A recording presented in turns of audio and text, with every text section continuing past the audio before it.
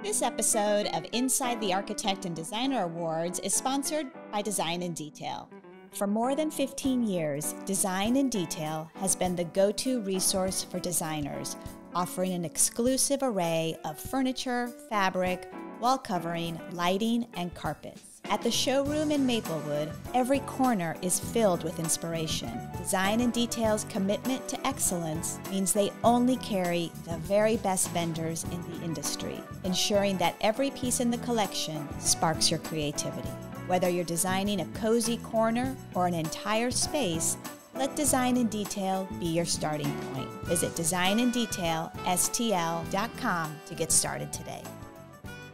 Meghan Heeter, welcome to Inside the Architect and Designer Awards mini-series. Thank you for having me. I'm so excited to be here. It's so nice to see you, and I'm excited to talk to you about your rustic retreat project, which won for historic residential renovation as well as for vacation home. Let's start with a description of the property because it is very unique and beautiful. What can you tell me about it?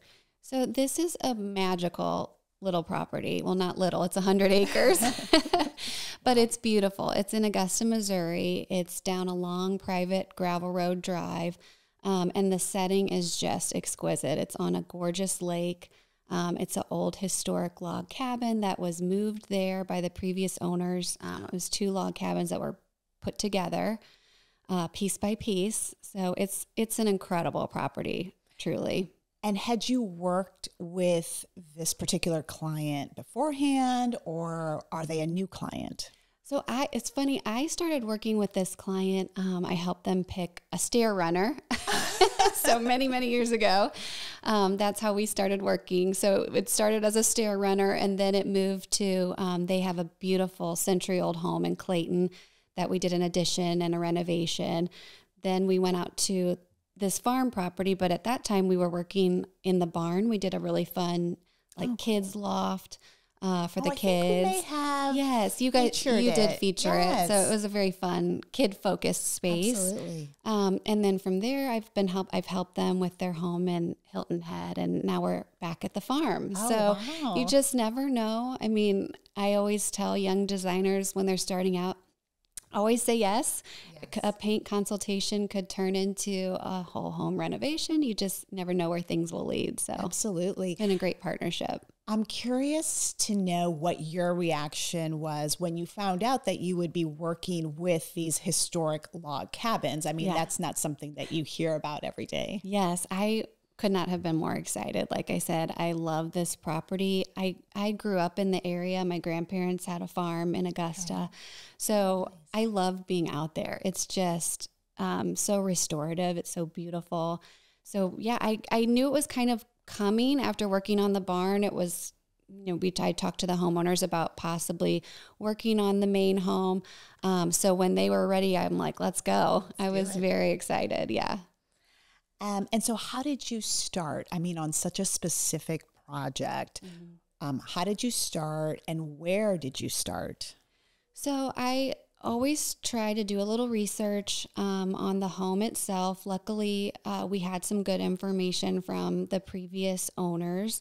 But also I start just pulling together imagery from either books or online, or just really starting to feed that imagination of what the space could be, and try to narrow that down. So that's sort of where we started.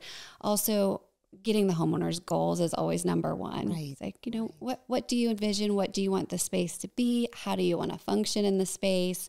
So that's always 101. But And so what did they tell you? What did they want? What were they looking for? And did the homeowner have a specific aesthetic that she was going after? Yeah, so the home is so charming, but it is rustic. And so the homeowner wanted something that felt a little brighter and lighter and airier. As I was researching, what direction we could take it in, I really was inspired by some of the homes in Montana where they have a rustic feel, but there's a rustic elegance with that. And so keeping the color palette fairly neutral was key. So that way the beautiful logs and log chinking really shines, and that's the focus of the home. And then everything else is just peaceful and crisp and light and airy. So she really wanted that feeling. And then also the home has a large covered porch in the front, which takes out a lot of natural light. So that was key for the project, is really trying to figure out a way to bring in light and airiness into the space. And if I'm not mistaken, it sounds like the window in the dining room was an addition, correct? Yes, that's correct. So the dining room and the kitchen were separated when we came to the project. And the homeowner, that was really his idea, is creating a big, large picture window in the dining room. And I could not have agreed more. I mean, I'm a little hesitant with historic homes to just start blowing out all the walls, because I think that's what makes a historic home unique, is the individual spaces. And sometimes people go a little overboard with an open concept. You know, you lose some of the character.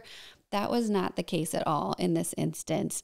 I agreed 100% with the homeowner, because opening up those two spaces gave you the view of the lake from the kitchen, and it really made the kitchen and dining room light and bright and airy. It was just so perfect.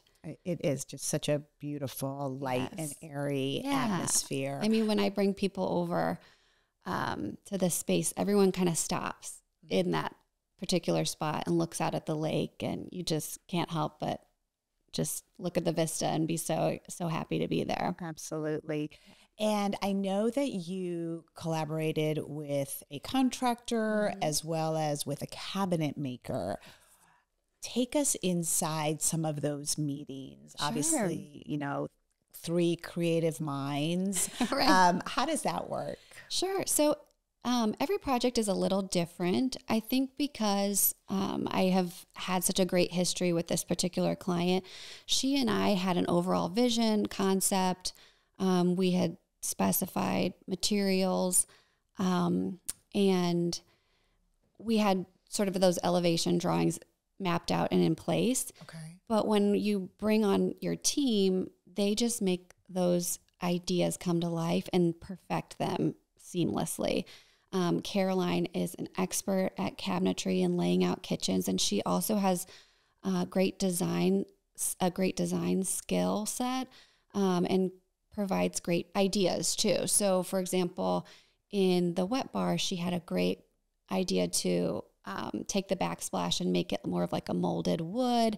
That was so interesting. And she just comes up with great suggestions like, oh, why don't we adjust the shape of the island a little bit? And so she really takes your ideas and perfects them and makes them incredible. And of course, Randy. Yes, so talented. Yes, so he's so amazing with historic homes. And he very humbly will say, oh, I just do what I'm told. But I know that's not the case at all. He's been, you know, making design decisions for his projects for years, and he's got a great eye too. So he really makes it happen. And the kitchen really is such a stunner. And I love the detail in the color selection, and of course the way that you highlighted the beamed ceiling. Mm-hmm. What can you tell us about the kitchen? So the kitchen, I wanted to feel original to the home as best we could.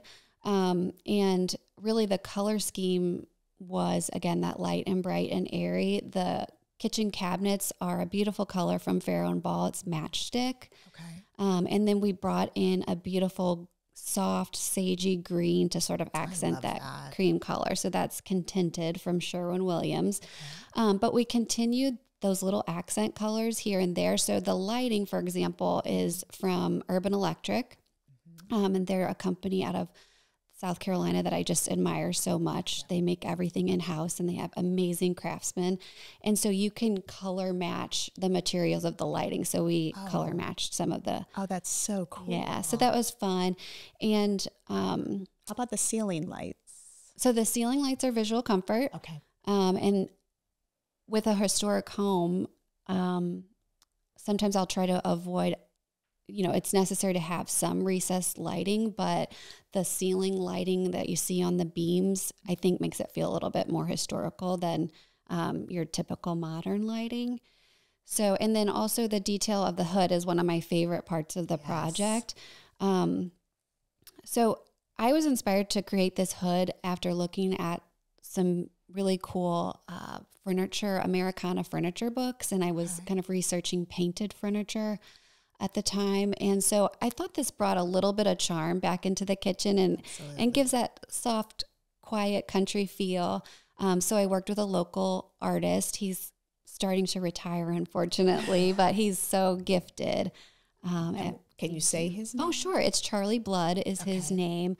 Like I said, I think he's kind of starting to retire, so I don't know how available he is, but he's incredible with painting, and even like things like the backplate switches on the stone. He can perfectly match the marble. He's just an incredible decorative painter and artist. Love that.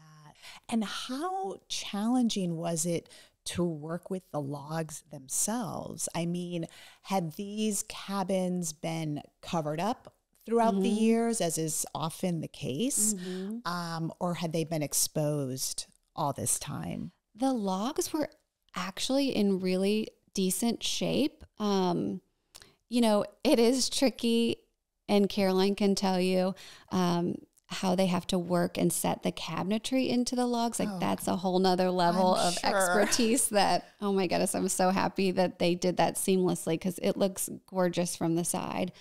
But yeah, so they really worked to finesse the logs within the space.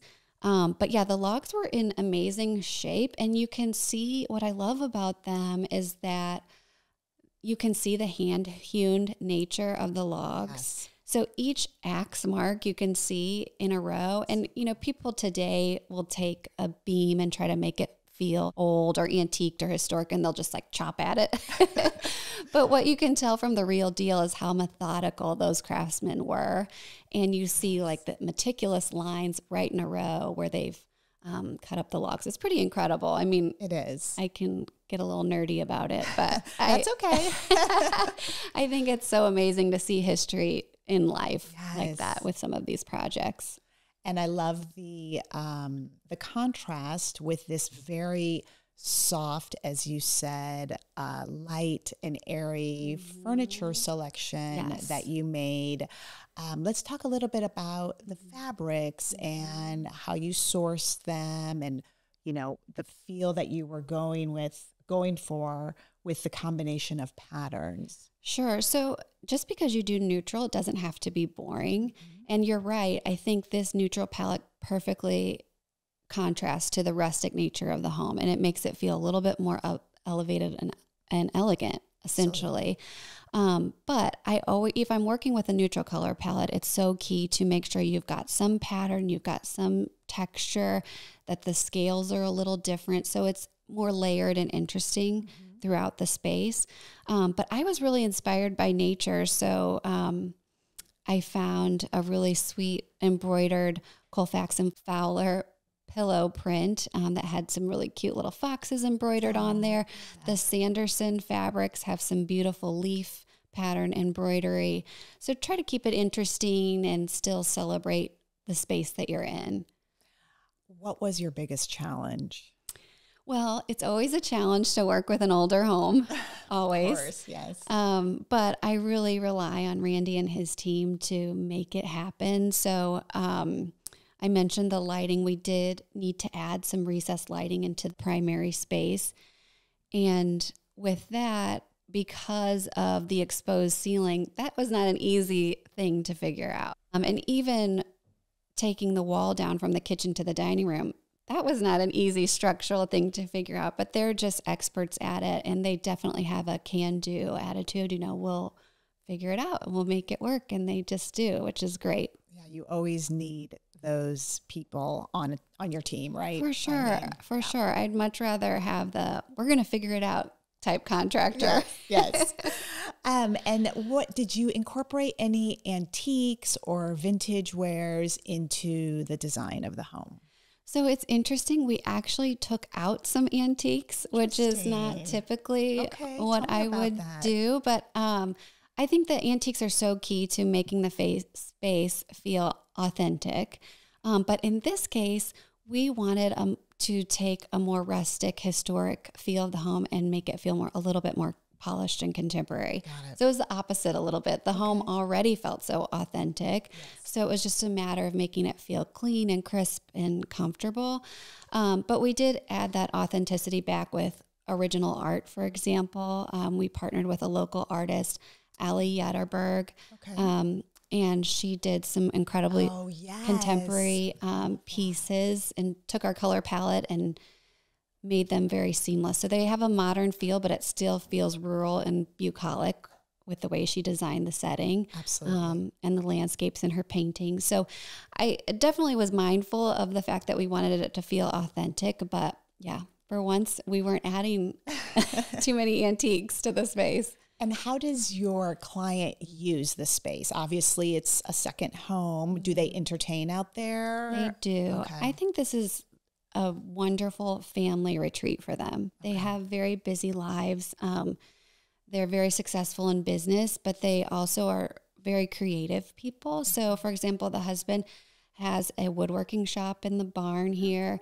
The wife does quilting, and she has a quilting studio that we're pulling together in the barn. So more projects for sure. So I love that about them. And so they're really using the space to gather with family. They go there for holidays, or it's just their small, their main family that's using the space, or they're just going there to be creative and, explore their own passions.